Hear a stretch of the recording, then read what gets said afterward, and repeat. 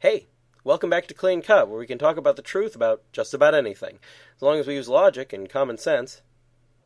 This season we're discussing issues that I've personally wrestled with regard to the faith, and today we'll look at the question of whether heaven will still have laws.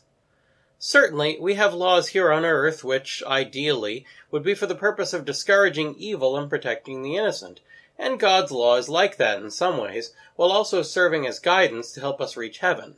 So, once you're already in heaven, wouldn't the law be unnecessary? Let's look at some New Testament verses that talk about the law of God.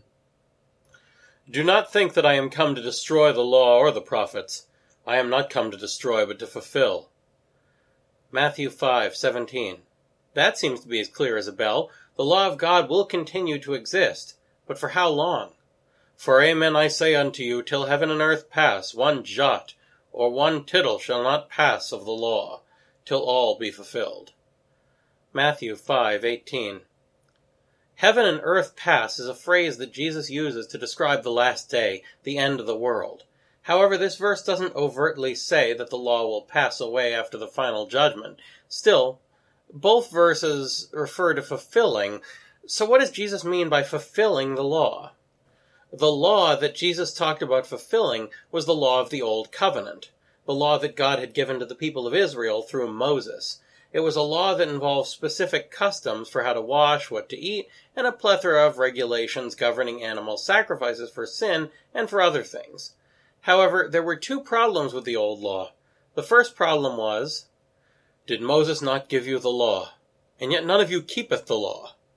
John 7:19.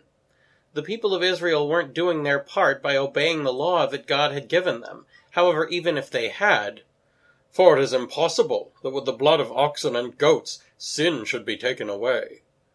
Hebrews 10:4.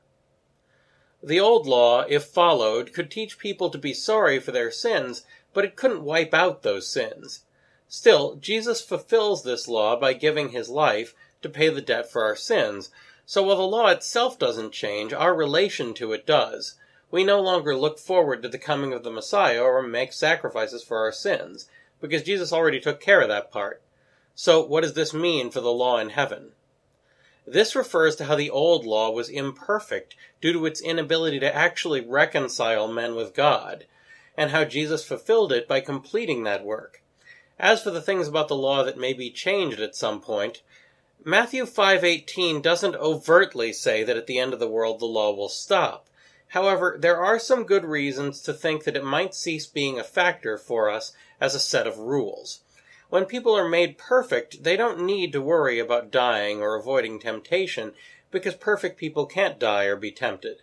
The people in heaven won't need to be preached to and won't have to worry about choosing the right path to follow, because there is no wrong path in heaven. And this is the testament which I will make unto them after those days, saith the Lord. I will give my laws into their hearts, and on their minds will I write them, and their sins and iniquities I will remember no more. Hebrews 10:16-17. When heaven and earth pass, the law is unlikely to have the same form, because the just will be immortal, so the threat of killing, raping, etc. will be gone. However, we'll still know as much about the law of God as we need to know.